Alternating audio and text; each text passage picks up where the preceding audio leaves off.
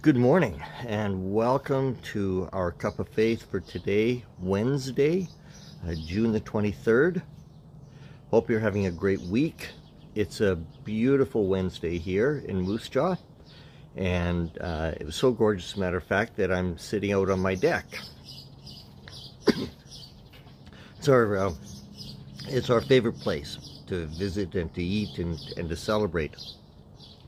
Speaking of celebrate, yesterday was my mother-in-law, Ina Sigelko's 91st birthday, one of the great matriarchs of our church, and we had a really nice time. We went out for dinner with them, and then the grandkids, my grandkids, their great-grandchildren came in, and we all had birthday cake. So, again, happy birthday, Mom.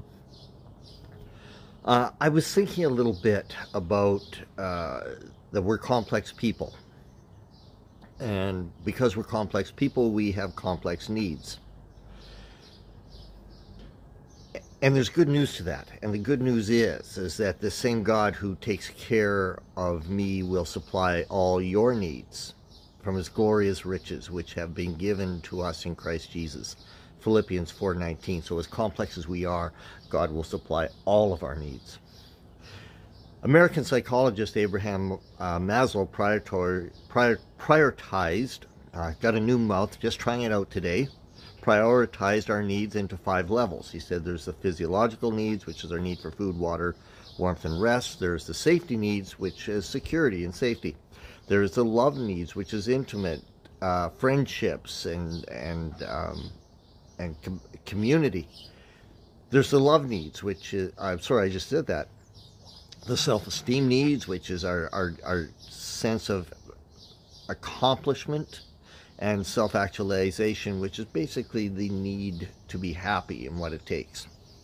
And interestingly, the Bible has identified these needs through the 23rd Psalm and how they are met by the Lord our Shepherd. And a few weeks ago, I looked at that first one, our need for food and water and warmth. And from the 23rd Psalm, verse 1, it says, "The Lord is my shepherd, therefore I lack nothing, or I shall not be in want." And I concluded that, I don't know if you remember or not, but I'm going to try and repeat it every week, is that God willingly discloses his character and his promises. These are not something he hides from us. This is not something that he doesn't want us to know about. He just puts it out there for us all to know and to trust and rely on. The second part, we talked about our safety needs, and that he lets me lie down in green pastures, and he leads me beside still waters, and he renews my life, and he leads me along the right paths for his name's sake. So in essence, God protects us, he provides for us, and he restores us. Today we're going to talk about that need for love or belonging or community needs, especially in times of in uncertain times. So here's some hope for uncertain times. I came across a little article from a journal called the Northwestern Medicine, and it was 5 things you never knew about fear. And what it's saying is that fear is bad, but fear is good at the same time. So here, let me go through these quickly for you. First of all, fear keeps us safe. It's an emotional and biological condition that we all experience, and it's important to experience fear because it keeps us safe. It keeps us away from dangers. The second thing is that fear is not a phobia. They're not exactly the same thing. Do you remember, a lot of us would, the movie Jaws, and when it first came out, and I was in a Winnipeg theater with my cousin, and I saw this scene, and everybody in the theater jumped, and so what it did do is, even if you lived in Manitoba and you were going to Winnipeg Beach, you were afraid to go in the water because of the shark. Well,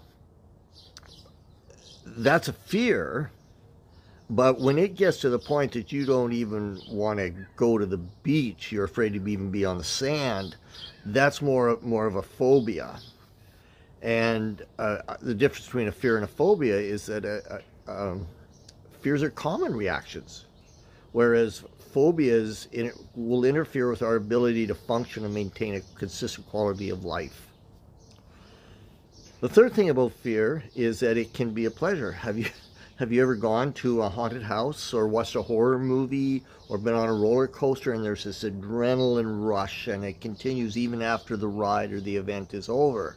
So it can be a little bit, I don't know, addictive. Some people love these things. I'm not necessarily a fan of any of them, but some people it is a thrill. The next thing is that fear can make you foggy. Now we're going to start to get into some of these negative things about fear, and that there are some parts of your brain that are shutting down. The part of the brain that harnesses reason and judgment becomes impaired, and so now it's difficult to make a good decision or to think clearly. You see, the fear is not just emotional, it is also physical. And that last point about the 5 things you didn't know about fear is experienced in your mind, but it also triggers strong physical reactions. And as a matter of fact, did you know, I didn't until I read this, that in times of fear, even your blood flow changes, and the blood will flow, instead of flowing from the heart, it starts to move to your limbs so that you can either fight or flight. So you know how to, so you react. So those are 5 things about fear. But another thing is that when we think about fear and all the negative consequences, or we move into the phobias, is that fear will rob us of the abundant life. It'll take away our joy and prohibiting us from plans that God has for us. Those plans that are for good and not for disaster. It gives you a future and a hope, because we're so incapacitated. We're afraid to launch out even a little bit. And that's not the plan that God has for us. That's not the will He has for us. It's not the destiny that God has for us. So let's quickly move into the 4th verse of the 23rd Psalm. And even when I walk or when I travel through the darkest valley, the valley of the shadow of death, it is literally called. It's the name of a place. I will not be afraid, for you are close beside me. Your rod and your staff, they comfort me. Now this valley, it was a literal valley, and it was like a gorge, and it was very treacherous, and it was very narrow. And the thing about it is that you had really 2 choices. You keep going forward or you go backwards, but there was no way to get around it, and there was no side exit door. You just had to plow through. But it was also, you could fall off the cliff, or there would be wild animals, or there could be robbers. So it was a very life-threatening place. And it understandably created a lot of fear and a lot of anxiety. And maybe some of us right now are going through that place. It's not the place on the map, but it's the place in our life that we don't know whether to go frontwards or backwards, but we know we can't get out of it. And it's like we are predisposed. We're going to have to see this through. And here's the good news. We don't have to be afraid. And we don't have to be afraid because our shepherd is with us. And our shepherd has 2 things. He has a rod. It was a short stick, and it was a stick to protect, to ward off robbers and to ward off wild animals. And he uses that to protect us in the things, the enemies of our heart and of our mind and our situations. He protects us with that rod, and then he comforts us and he guides us with his staff. It's like a walking stick. And it gives us consolation. So here's an expanded translation of this verse. Perhaps it'll help, and I'm leave you with 2 thoughts after that. In addition to all this, when I travel through a deep, dark, narrow gorge covered in the shadow of the dead, I will not be afraid of bad things, because you are beside me. Your staff of protection and your walking stick of support, they give me a sigh of relief, and I am consoled. Before I give you my last 2 thoughts, this has been going over in my head a little bit. If you will notice in the 23rd Psalm, there's nothing we have to do to earn this. There's nothing we do to appropriate this, except maybe to be aware of it. because this is the God who acts proactively on our behalf. God supplies these things for us to take us through these uncertain times.